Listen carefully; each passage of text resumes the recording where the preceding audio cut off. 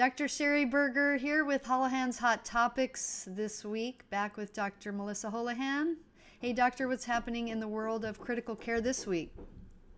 Well, this week we chose a very interesting retrospective study looking at the influence of crossmatch on the post-transfusion packed cell volume in cats with packed red cell transfusions. This study was actually done by Weltman and colleagues out of Cornell University and was a very nicely done retrospective study. And we certainly know that feline blood transfusion is commonplace.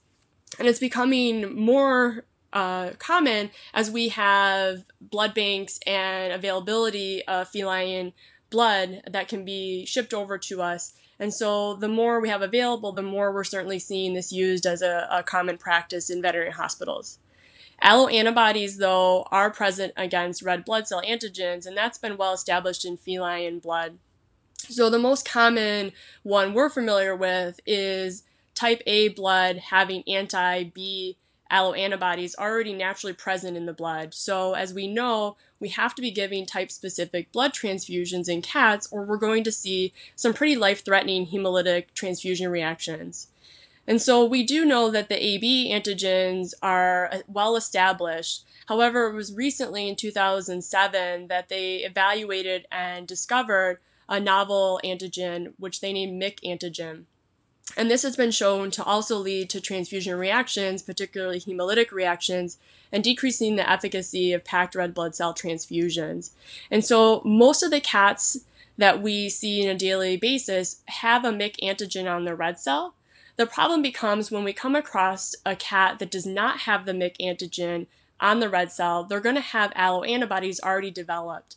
And so we could have a cat that's never had a previous transfusion, that is a type A cat and gets type A blood, but if they lack the MYC antigen, they may start to have a hemolytic reaction. And we're starting to see this more commonly as we test for it.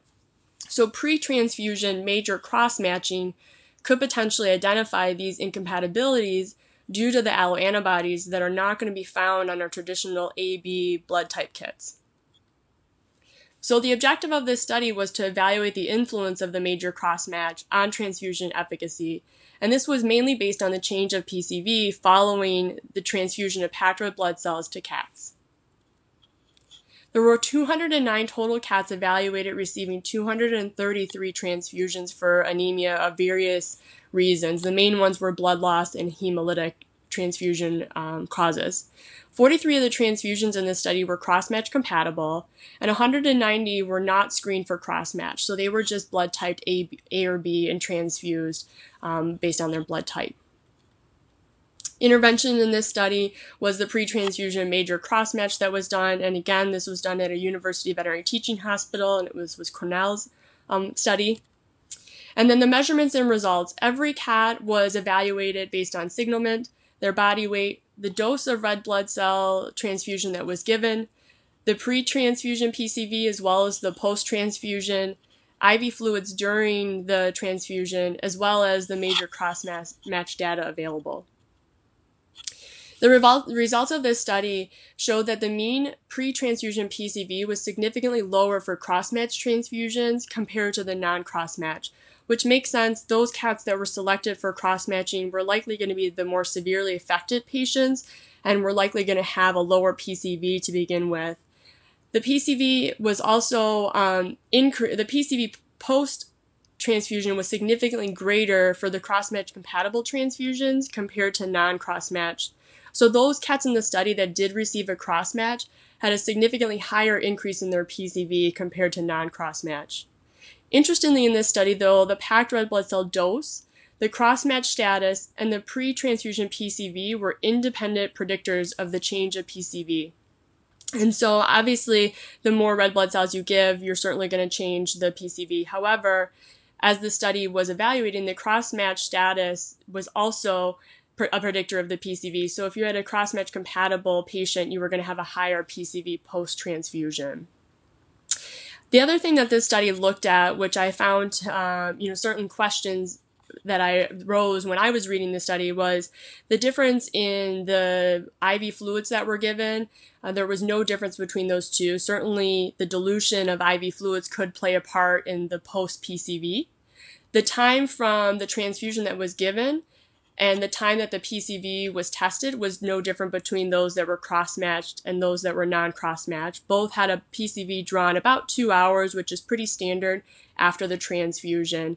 And so I certainly found that that was nice that the researchers evaluated this, because those are certainly questions that you would have to determine why there was a difference in the PCV.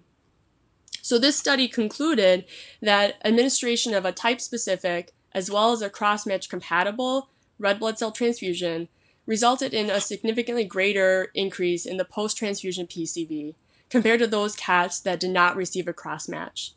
The study concluded as well that future prospective studies are needed to evaluate the effect of cross-match in transfusion efficacy in cats is warranted. So my takeaway from this study is, and certainly in daily practice, we're already doing this, some of our cats that need more than one transfusion, you're going to be cross-matching them no matter what on the second transfusion. However, what we're starting to do is look at these cats dependent on certainly client financial constraints as well as the underlying disease process. We're recommending cross-matching on the first blood transfusion, and that's because we still don't have a mechanism of looking for the MYC antigen, and there are some speculations that there's other antigens out there that we haven't determined yet, above and beyond the type A and the type B alloantibodies. So I think that it's important to at least consider this moving forward, especially if you're in a large hospital, referral hospital setting that has quite a few transfusions that are given, to consider cross-matching these cats on the first go around, because I think that when you look at giving blood to a cat and the expense of that may be somewhere around $300, $350 a transfusion, I'd like to get the maximum benefit out of that transfusion. So if I need to pay for a cross-match prior to doing that, I think it's well worth it. And now that they have the Alvadia cross-match kits out, that is a nice way to cross-match that is very easy and convenient. It only takes about 20 minutes. It's very similar to the Alvadia type kits that are out, and so I think as we start to see that used more commonly in practice, we're going to start seeing more cross-matching available and certainly performed in both cats and dogs. So that's it this week on Holohan's Hot Topics.